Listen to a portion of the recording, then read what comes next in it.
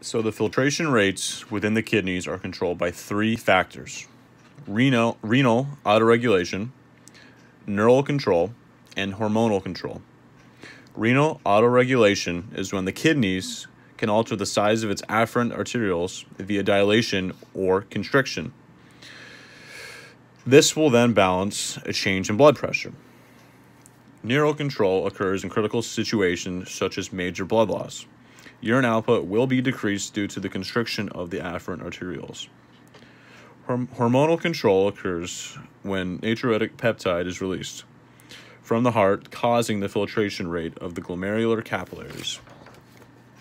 The rate in which filtration occurs is dependent upon the hydrostatic and osmotic pressures.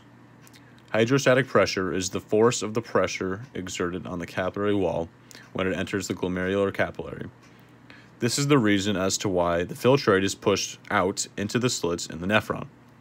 Osmotic pressure is the pulling force that proteins in the blood exert. Albumin, for example, does work against hydrostatic pressure. So the reason these two pressures are responsible for the filtration rate is that the difference between these two measures how effective that the glomerulus pressure is, thus determining force that molecules are filtered.